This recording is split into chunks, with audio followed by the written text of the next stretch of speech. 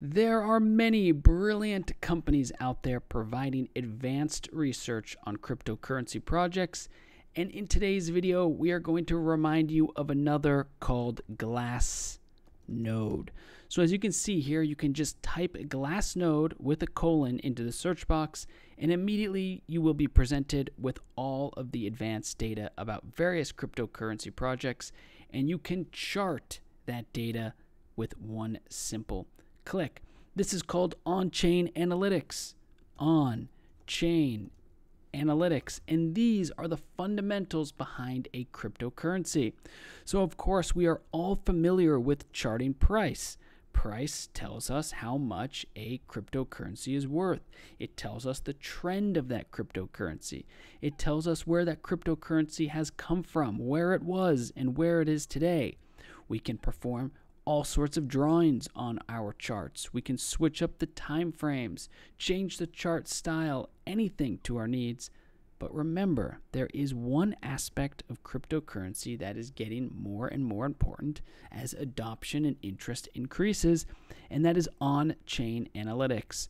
So if you type in Glassnode, for example, you will now access advanced data sets from the very smart people at Glassnode.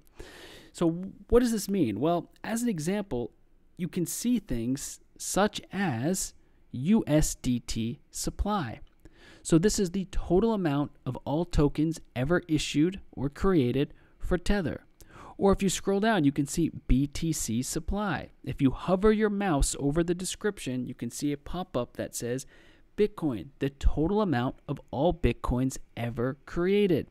You can see new addresses, the number of unique addresses that appeared for the first time in a Bitcoin transaction. Well, that seems pretty significant.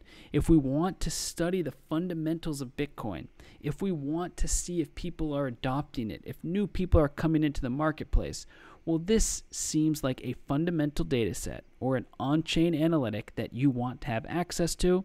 Type in Glassnode, you'll see the list here, and you can just click. You could also simply type in new addresses and you would also see it.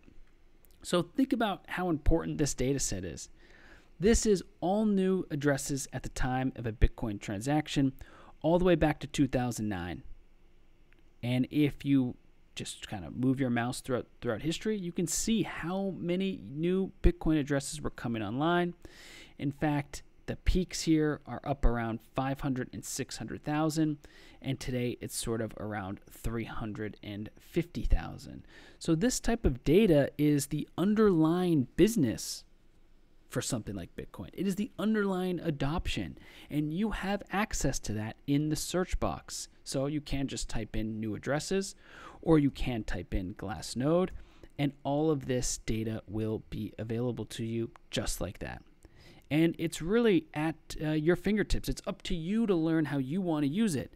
There is no such thing as, just one way to use this data. It is vast. It spans many different cryptocurrency projects, and it can be interpreted, studied, or charted in all sorts of different ways.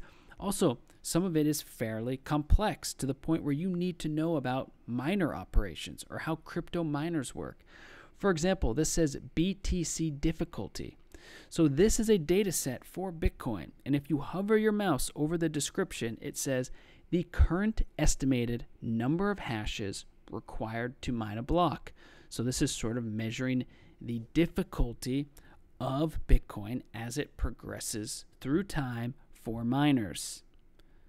And once again, at the search box, we can type in Glassnode and get access to all of these on-chain analytics once again, and pay close attention how you can endlessly scroll to find all sorts of new on-chain analytics for your charting, for your research, for your trading and investing.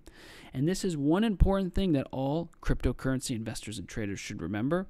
While yes, there is price, we'll say it again, there is price, and you can study price, and you can plan ahead, and you can change your time frame. We can go even to the 1 minute to see what's really happening. We can add some volume to see some real-time volume here. You can do all of this, but one important thing does remain. You are going to want to understand the fundamentals behind it. And if you can learn to chart the price and the fundamentals with tools from our symbol search here, you're going to understand the project that you are trading or investing at an even deeper level. And remember, you can find all sorts of different on-chain analytics just by typing in keywords. So, for example, if you do type in BTC, you're going to see all of the different symbols that have BTC in it. You'll see all of the different sources that have BTC in it. And we have all selected here, so it's every data set that is out there on TradingView is now right here, one click away. And if you use the scroll, you can just keep scrolling until you find something new or interesting that maybe you missed.